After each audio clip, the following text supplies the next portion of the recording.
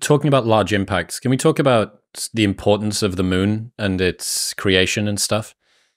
Yeah, the moon's a puzzle that we still wonder about today, despite the fact it seems like it's a sealed story. We think the moon formed from a huge impact. It's thought that there was a Mars-sized planet which smashed into the proto-Earth billions of years ago, just after the solar system formed. So the Earth would have actually been larger than it had this impact not had occurred. It would have been maybe 50% more massive than it is today, maybe twice as massive. And this impactor came along, smashed into the Earth, it knocked off a huge amount of material, and it's thought that that impactor, which we normally give it the name Theia, would have been almost completely obliterated in this and vaporized in this collision. And then some chunk of the Earth was knocked off, and that chunk of the Earth is ultimately what formed the moon, or maybe even multiple moons that then coalesced later into a single moon. So there's a huge amount of interest about why you might come up with a speculative idea, and still people are challenging this idea. The thing we know for sure is that the moon rocks that were collected by the Apollo astronauts have almost the exact same isotopic ratio of oxygen, 18 to oxygen 17, I think it is, as Earth rocks do. And this is thought to be a fingerprint that the rocks formed in the exact same place around the sun. We look at rocks from Mars, we look at rocks from Venus. These are basically meteorites we've collected that land on the Earth. They have distinct isotopic ratios, but the moon and the Earth have exactly the same. So that tells us that they formed from the same inherent clump of material. That's challenging with this impactor. With the impactor, if this thing really did have its own unique origin, this impactor Theia, why didn't it contaminate that then and have its own distinct signature that gets mixed in? So that has been a challenge. One idea that has been suggested to counteract this is called synestia. I think I'm pronouncing that right, synestia. And that's when the impact happened, it was so extreme that it formed basically one giant donut-shaped planet for a while. So the Earth and the moon would have smashed together, formed basically a ball of lava, essentially, that was shaped like almost a donut in space, spinning very rapidly because of all the angular momentum from the impact, and then gradually have peeled off and formed a moon and the Earth separately from this giant impact. The reason why this is attractive is because it allows for this material to mix in thoroughly. So this impact, or whatever it was, Theia, and the Earth completely mix into one single object, and then it separates out into the Earth and the moon separately. That seems to explain some of the mysteries, but not everybody accepts that idea, and there's still a lot of controversy about the moon. Like the moon's far side has a very different appearance and thickness to the near side. Have you ever seen a picture of the far side of the moon? It looks radically different to the near side. The near side has these maria, these beautiful lava flows that happened billions of years ago that kind of smooth it out. And then it has these more cratered areas, whereas the far side is almost completely cratered. There's very, very few maria. That's because the crust, the actual lithosphere of the moon, is much thicker on the far side than the near side. And again, that's weird. Like, why should that be? Why is there a dichotomy like that? And so one idea of there is that actually two moons formed in this process, and then one kind of pancaked onto the back of the moon as we know it today. And it's that pancaking that then formed like a thicker shell on the far side of the moon. So it's like, I wish we had a time machine, because this would have been like the greatest fireworks show in the universe to have seen the formation of the moon. And again, it raises so many questions, like how unique was that? Does that happen in other exoplanet systems? Are we special that this happened here? We don't really have any observational evidence either way, but obviously my team and I, one of the things we've been trying to do over the last few years is to try and detect moons around other planets to try and ultimately answer this question, because at the end of the day, the moon has a huge influence on our planet. It stabilizes the obliquity of the Earth. It gives us the tides. It gives us, the rise and the fall of the tides, which potentially are a useful thing for life. They create rock pools on the coastlines, especially when the moon was closer in. It would have formed, continent covering tides, basically. The entire continent would have been covered in a massive tide that would have formed all these rock pools all over the place. It also potentially stripped off the upper mantle, the upper lithosphere of the Earth, and that could have been useful.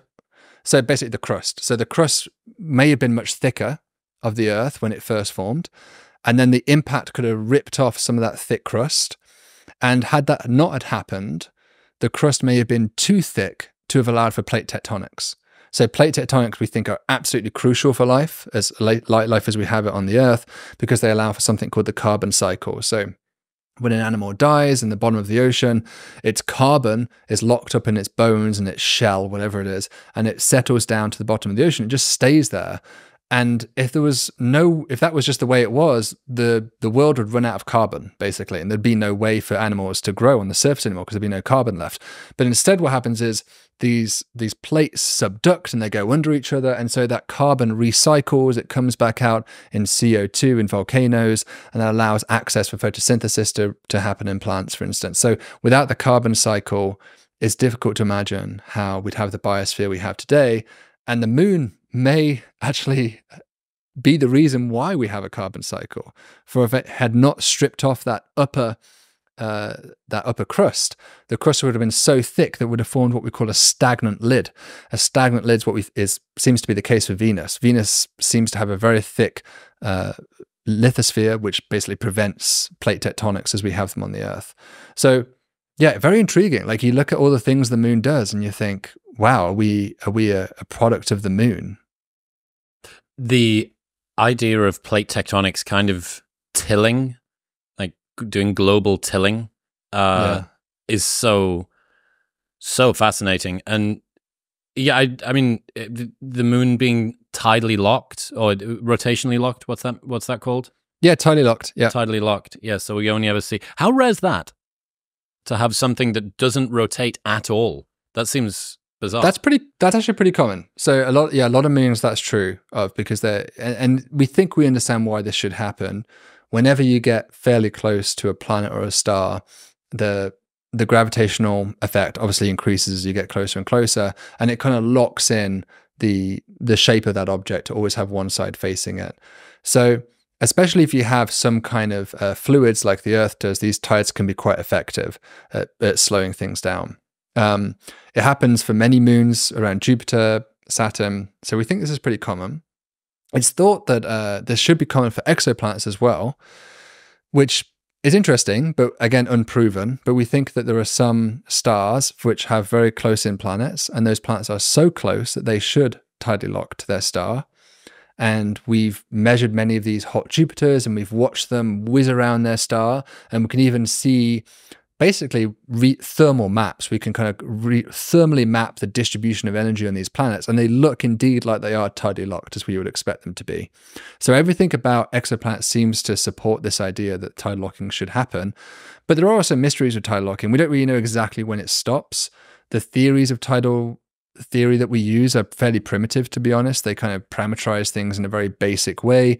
Ideally, you would just simulate an entire planet, like every single atom, but we just don't have computers powerful enough to simulate every single atom. So we use these simplified models, and we know these simplified models don't always work. So for instance, for Mercury, it was predicted that Mercury should be tidally locked to the sun, but it's not. It's in a pseudo-synchronous orbit.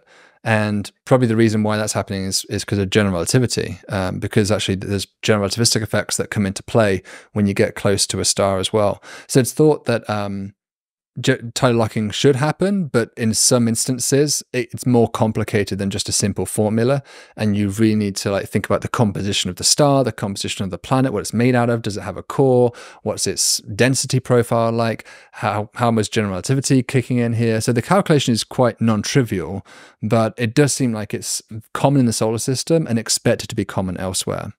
Are there any other interesting rotations of planets in our solar system? Yeah, I mean, one of the things I think is interesting is Uranus is tilted on its side, which is like kind of confusing. So even though its spin isn't particularly unusual, it's somehow been knocked over. So it's just spinning in a sideways configuration. So that like it's rolling forward. It's like it's just its axis in which it spins. Like the Earth's axis is basically pointed orthogonal to its orbital plane, so normal to its orbital plane, pointed up, if you like. Whereas for Uranus, it's kind of tilted so that its north pole is pointed at the sun. So it's like rolling, it's rolling forward on a surface that doesn't exist. Yeah, kind of. Yeah, and as it as it goes round, what's kind of weird is that the moons have also tilted over alongside it. So this has been like curious how we can imagine maybe the planet getting knocked over on its side, but then why are all the moons also on its side as well? We don't really understand what happened there. So very strange to understand what happened in Uranus. And then one of the cool things we're thinking about a lot of my team at the moment in my research group, the Cool Words Lab, is the rotation of Jupiter and Saturn, which are rotating pretty fast, once every 10 hours. And we think this is to be expected pretty much for all giant planets once you get far enough away from the star. So if Jupiter came too close to the sun, that tidal locking thing would kick in and it would slow Jupiter down. It would put the brakes on Jupiter's spin and slow it down to days rotation rate, basically whatever its orbital period was. But Jupiter's far enough away that it still retains what we would call its primordial spin. And Jupiter and Saturn don't really have any way of getting rid of that spin. For the sun, it does lose spin. It was probably spinning much faster when it was young, and it's been losing it through its very strong magnetic fields. Jupiter has magnetic fields, but nowhere near strong enough that it can lose spin the same way that the sun does. It's so far away from the sun that it's not going to be slowed down by being closer. Yes, correct. So it doesn't really have any way to shed this spin. That's interesting because we have some observations coming up with the James Webb Space Telescope in October, where we're going to basically measure a Jupiter analog. So a planet, an exoplanet around a different star. It's over 1,000 light years away, but we're going to measure very precisely its shadow as it passes in front of another star. And we think that this planet should have similarly a fast spin. And why that's interesting is that fast spin causes Jupiter to bulge out at its equator more than its pole. So it's actually 5% wider than it is tall. And Saturn's 10% wider than it is tall through this spinning effect. We think we can measure this. It's never been measured before. If we can measure it, it will tell us basically what the planet is made out of, how fast it's spinning, and even its tilt angle. So as I said, Uranus is tilted right over. Jupiter and Saturn are not very tilted compared to that, but we should be able to actually measure that angle for the first time and really get a deeper insight as to how these planets are forming. So I'm just excited that we might have access for the first time, thanks to James Webb, to a completely new observational technique learning about exoplanets. We have their mass, we have their radius, but now we can get their spin, their bulginess, their tilt angle, and really just complete the picture as to how these things formed. This episode is brought to you by Element. Stop having coffee first thing in the morning. Your adenosine system that caffeine acts on isn't even active for the first 90 minutes of the day, but your adrenal system is, and salt acts on your adrenal system. Element contains a science-backed electrolyte ratio of sodium, potassium, and magnesium with no sugar, no gluten, no coloring, no artificial ingredients, or any other BS. It plays a critical role in reducing muscle cramps and fatigue while optimizing brain health, regulating appetite, and curbing cravings. The orange flavor in a cold glass of water is literally the best way to start your morning. I've done it every single day for over 3 years now, way before they were a partner on the show, and I love it. Best of all, there is a no BS, no questions asked refund policy, so you can buy absolutely risk-free, and if you do not like it for any reason, they will give you your money back, and you don't even need to return the box. Right now, you can get a free sample pack of all 8 flavors with your first box by going to the link in the description below or heading to drinklmnt.com/modernwisdom. That's drinklmnt.com/modernwisdom. Thank you very much for tuning in. If you enjoyed that clip, you will love the full-length podcast in all its glory, which is available right here. Go on, press it.